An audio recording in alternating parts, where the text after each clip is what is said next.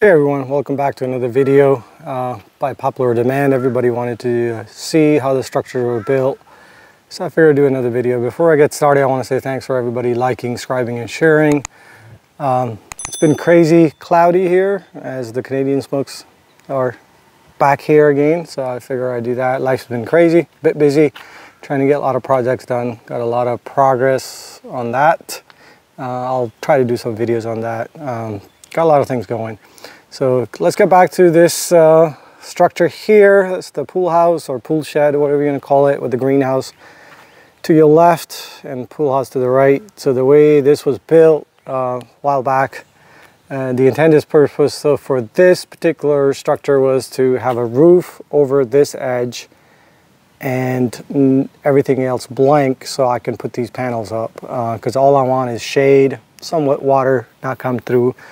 So the way this was built, it's your standard 6x6 post, 4 feet in the ground. The pitch of this roof, I end up doing about 30-degree-ish, as close as I could with the highest pitch possible, not being too high so I can clean it, because I know with all these trees, as you can see, I was going to have to clean a lot, do the pollen and you know, leaves falling and just the way things work out.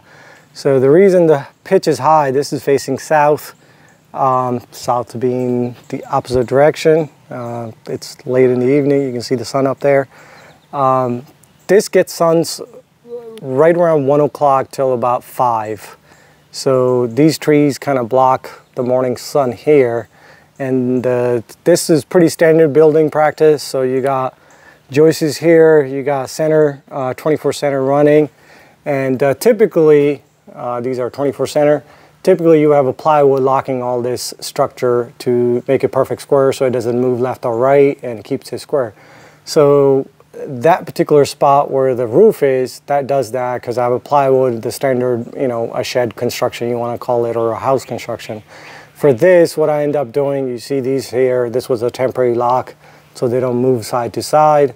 There's beams there that support each corner.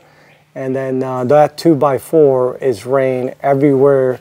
There's a rail that needs to be run that levels the roof over there.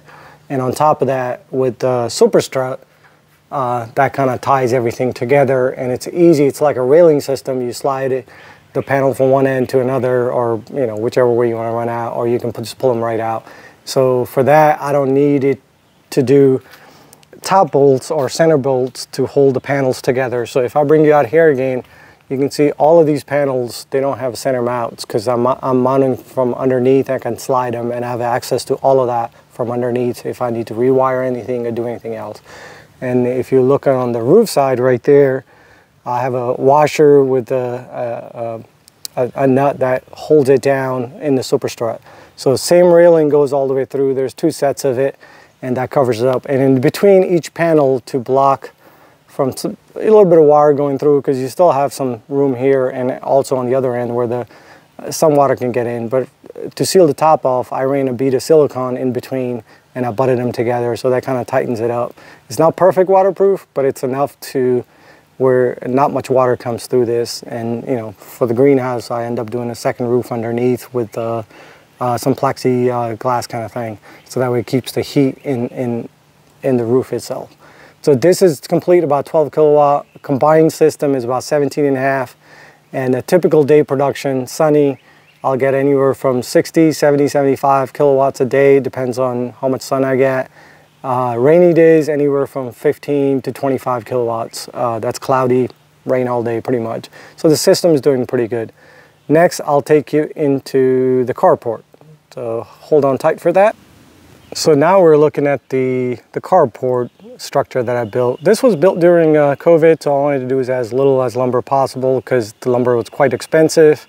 And I wanted to try out the cheap material, or cheapest I could build this thing. So it didn't take that much to build it.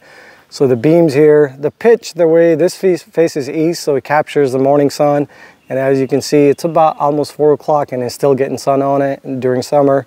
And so this pretty much produces everything, you know, all day long. And these being the low ENN panels, they pretty much produce all day. And a nice thing about these, with the lower pitch, I can capture the sun all day. If I had a higher pitch, typically you want a 25 to 30 degree pitch. With that, I wouldn't capture as much sun. So this covers that, and this whole panel set here, including the fence on the side, it's 5,500 watts. I'm seeing anywhere from 4 to 4,500 watts average out of it, which is still not bad considering the situation it's in. And having the low pitch, again, I can get on top of the carport there, and or the top of the deck on the car, on the garage, and I can just clean this panel. I knew, as again, with all these trees, I have to clean them often. We get a lot of storms here and a lot of dust and everything else in between. So the way this structure is laid out, so the garage is about 25 feet. So I divided those by 4, so 6 by 6, 4 feet in the ground again. And you can see the quality of the lumber. That 6 by 6 kind of look crappy. It's just COVID, there was no perfect material. And it wasn't cheap either. So with that, what I did is same 6 by 6. They're about 8 foot in center. I just divided them by 4 on both ends.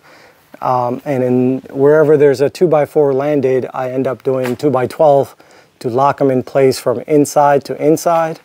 You see the portion right there. So if you follow that along, you'll get into that end, and it locks into the inside of the 6 by 6 there. And then of course, I got a double header. 2 by 12s running on both sides, top header there, top header there, that locks in side to side motion, and this header locks in this motion. And then in between, to fill the, typically you would have a roof come down this way, but since I was running the panel that way, I locked in these with your standard 2 by 4. This is all treated material, and they're all 24 center. So that locks the whole structure in place. And then I ran the super strut, which you can check out as Home Slow Depot. Pretty much any hardware carries it. And this is the heavier version, so it's a thicker. It's about 1.5 inches, and they make all different type adapters, railings, screws, and whatever you can imagine whatever you want. Similar to the 80/20, but it's cheaper. It's aluminum. Instead of aluminum, it's galvanized. So I'm running screws in that same concept. I can slide the panel here or up top and just slide them in and out. So they're just a railing system, and I put them wherever there was a screw. In this case, there's one right there and there's one right there. And for the length of it, they come in 10 feet, and I end up welded them together for the length I needed. And I believe this is about 17 feet total. I wanted enough space to park 2 things side by side. Typically I had a boat here and then a tractor side to it. And right now I've sold a boat, so that these 2 things sit here. So this provides perfect. Only thing I didn't do this for this particular structure is I didn't put any silicone in between the panels. Wasn't thinking that far out yet. And so I do get some rain come in, which is not bad, but overall this protects it from shade and all that. And if I had to redo it again, they make a T-slot fitting for these, or T-slot gasket, so it literally looks like a T. You can get them in a 1/2 inch, 3/4 inch, or 1 inch, and I would slide one of those in between each panel. They also come with the glue on it. So if you seal those out, then you'll have perfectly sealed the whole roof in it. And with this, the system works out great. It provides the shade, as you can see. It's a sunny out, and it protects the garage from getting beaten up early in the morning. And it does what it needs to do, basically produce electricity. We had a few snows on it, and so far it's holding up. It's not leaning weird or crooked or whatnot. It held up. So it's a simple construction. It's cheaper materials. Instead of running a bunch of, either 24 center, you run 6 by 6s. This will work because the super strut welded together as a one piece. It supports it, and the panel's not heavy enough to push it down or whatnot. With that paused, I'll show you the next, which is the railing for the rest of the material. So now you join me on top of the garage looking down on the solar panel. So I'm standing right here. This is about 4 feet from the bottom of the floor to the roof here. And you can just see the super strut just sliding, bolts here, nuts here, and then I just have a bolt going from that end, and I just use a you know, socket to, or Allen key to tighten it out. That kind of what that looks like. And as far as the panels go, there's your panels back end. That's I'll give you a view here. That's what the face of the panels look like. They're pretty much glass. You can kind of see what you can see yourself. This is a great area. Wife loves doing yoga here in the morning.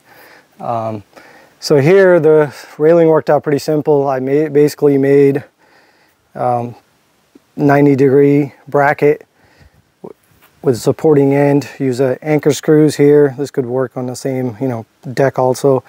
And then I have the same super strut roll going across.